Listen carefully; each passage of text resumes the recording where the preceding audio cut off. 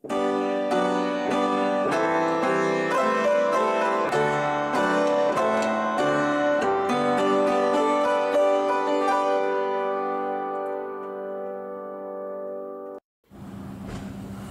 video is part of a series focused on helping viewers gain a better understanding of the basic doctrines and major themes of the Bible. Be sure to see the previous 2 lessons in this series where we were looking at several verses from Psalm 119, which is the longest chapter in the Bible. Almost every verse in the chapter says something about the excellence of the Word of God. I'm David Hersman of Eagle's Wings Ministries, and right now I want to share with you some observations regarding things that people are saying about God's Word and why it is so important for you to read it yourself, seek the knowledge and understanding and wisdom from it. It is our source of understanding for salvation, for our walk with the Lord, and for our influence to others. The Apostle Paul wrote to Timothy, "Study," or be careful, be diligent to present yourself approved to God, a workman who does not need to be ashamed, rightly dividing the word of truth. That phrase, rightly dividing, is sometimes translated accurately handling or skillfully teaching, from 2 Timothy 3:15. Jesus himself, during his earthly ministry, warned us that one of the key identifying elements of the last days would be religious deception. Do you think that's happening?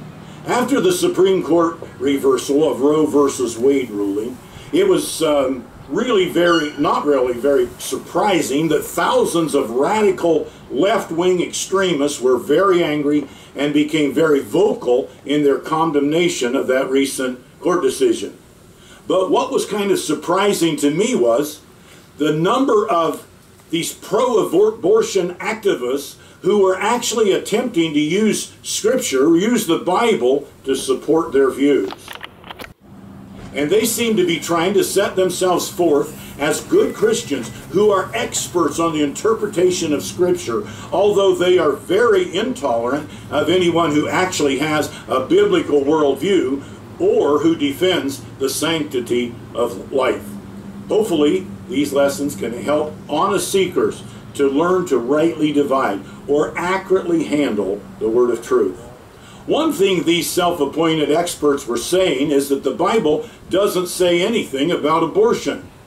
The truth is that although the Bible doesn't use the word abortion, it definitely does say a lot about the sanctity of human life, including the fact that God knows us, cares for us, forms us, and has a plan for our lives while we are still in our mother's womb. Another thing they are saying is that since there is no consensus on when life begins, a baby isn't really alive until he or she is born and sometime afterwards. The Bible makes it clear that babies are normally alive before they are born, and that they may die before they are born, resulting in a miscarriage or a stillborn child. No consensus. Do you want to know the truth, or would an agreement on a falsehood be just as acceptable? There is not a consensus on whether or not the world is round or flat.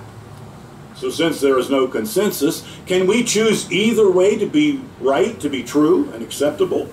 It's not a consensus that makes something true or false. God's word is forever settled in heaven.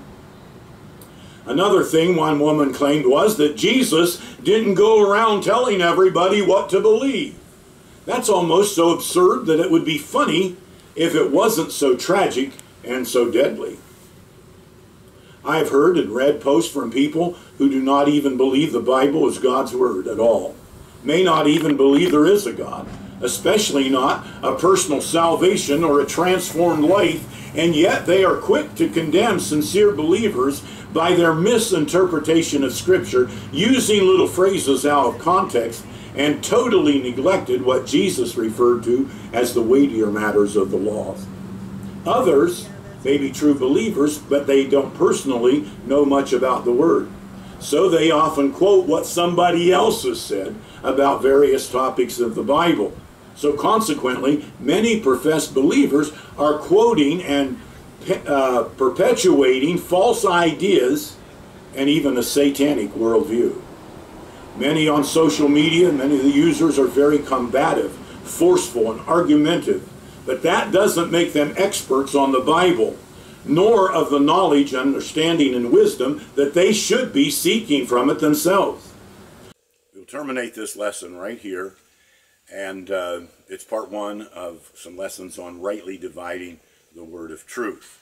So in a few days, we'll be picking up where we left off here today with some more examples of things that people are saying about the Bible that aren't really in the Bible.